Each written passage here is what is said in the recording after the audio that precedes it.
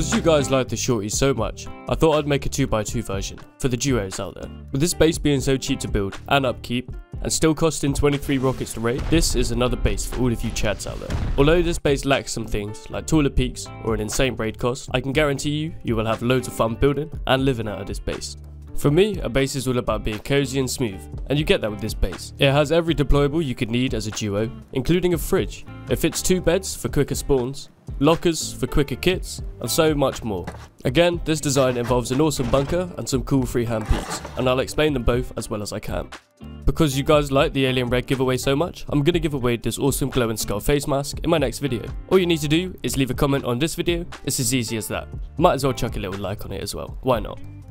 Starting off the tour, coming up to this door here, we have a nice little oil refinery which isn't accessible from the sides. Jumping up to our front door, we have a nice little peek here. Through the armored door, we have a garage door to our right, which leads you up to the top floor and our peaks. Coming up to the top floor, we have enough room for a mini, we have a turret, we also have a garage door protecting the vending machine. We also have our windmill on top of that. We have a nice locker, computer table, a fridge, research table with a box under it, and a mixing table. We also have another entrance to our roof here. Jumping up here, we have 3 electric furnaces, a repair bench, and loads of small boxes. We have our battery behind this window here, and we have our bunker, or where our bunker would usually be. We have a nice amount of storage with a tier 3 workbench. We also have 2 beds and some drop boxes. Coming into the main core, we have loads of box storage and our tool cupboard cost. Just to show you how the bunker works, we're going to place a wall frame standing on top of the beds, and then you can place this floor. Upgrade this to armored or whatever you please, and you're good to go. As soon as you want to demolish the twig, your bunker is open.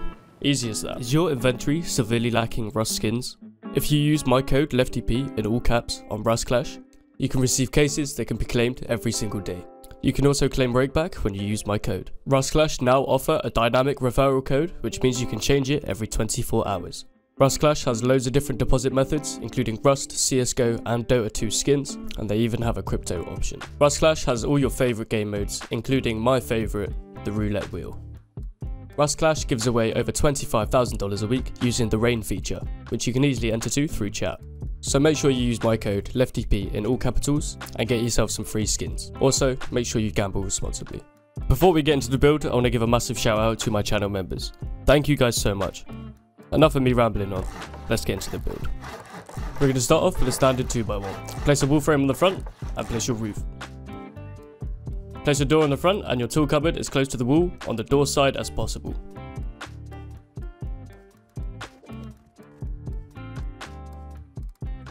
From here, we're going to place 2 foundations outside and completely wall them in. Now you don't want to upgrade the foundation, this one here, because we're going to now do our bunker.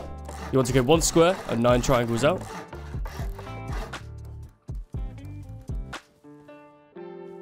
Delete all of the twig back and come back in squares. Make sure the last one is connected to this closest one here and upgrade. Delete all of the ones apart from the one connecting and go 9 triangles out again. 1 square, delete all the twig, and we can go squares back again. From here, we can place 2 half walls and a floor on top of that. Make sure the floor is connected, snapped straight to the 2 half walls. Go ahead and upgrade, and we can delete the twig. Create a temporary triangle jump up here, and make sure this is 20% stable. If it is, upgrade. Just to test to see if the bunker works, place a wall frame here, place a floor on top of that, delete the twig, and you're good to go. Now from here, we're going to place a window, 2 walls, and a roof. Now you can't place this here unless you go down here. So we're going to place a floor and delete that. Now you need to do the exact same with the wall frame, just like so. Place a door on there, and you're good.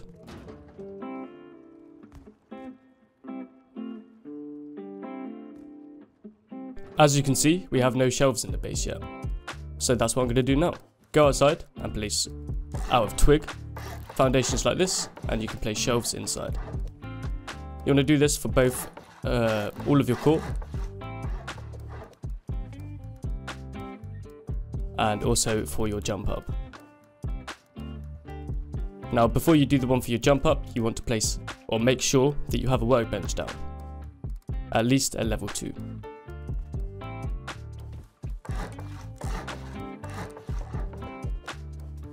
Now leave this one twig and you can upgrade these two.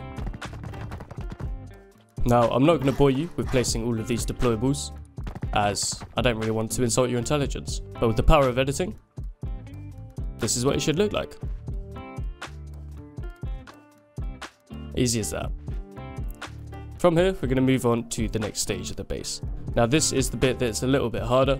We're going to do our freehand peaks. So off this side of the base here, out of twig, we're going to place 1 triangle, 1 square, and 2 more triangles. Delete all of it back, and place a foundation.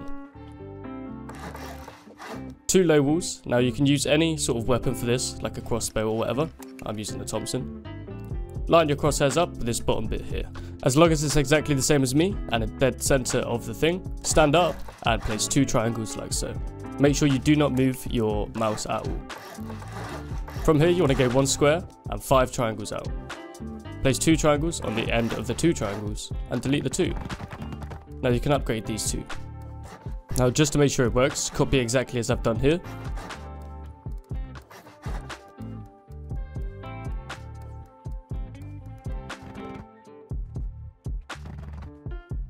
And we can go ahead and check if it's up on the TC. If it is, you're good to go and do the rest of the base.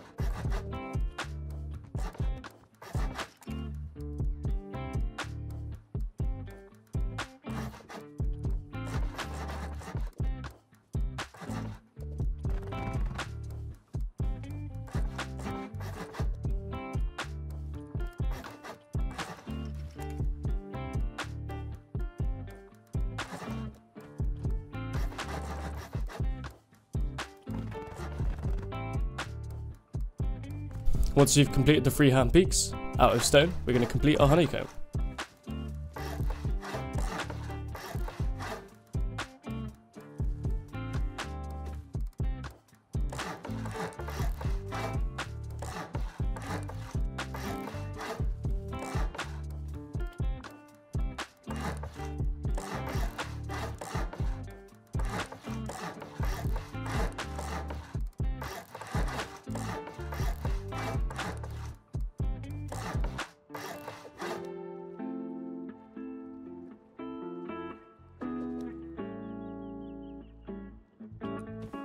From here we can create a nice little triangle roof jump up at the front of our base. Now this is one of the hardest parts, it's making sure this stays 20% stable. As you can see, when I place that, it jumps up in stability. So the easiest way I found to do it is to place other triangles and connect them to that. It may take a few tries, but you can get it eventually. I found it easiest placing this one first, and then we could go ahead and connect this one up.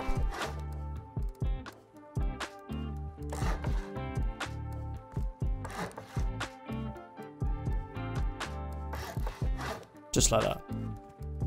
The rest of these are completely fine, you can do them as normal.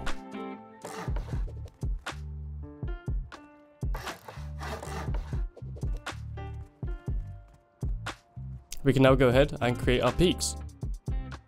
What you want to do here is 2 wall frames and 2 triangles on each side.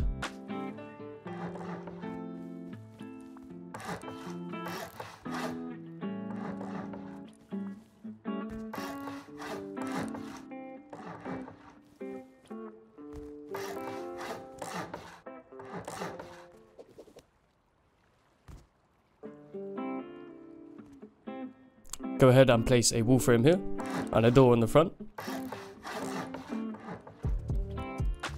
A wall frame here, fill the rest in with walls, capping it off with another wall frame.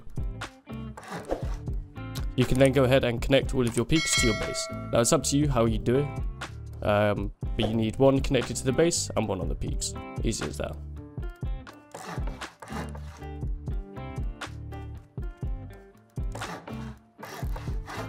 Now the rest of the base is really self-explanatory, so I'm not going to talk through it, but I hope you've enjoyed, and don't forget to comment for the giveaway.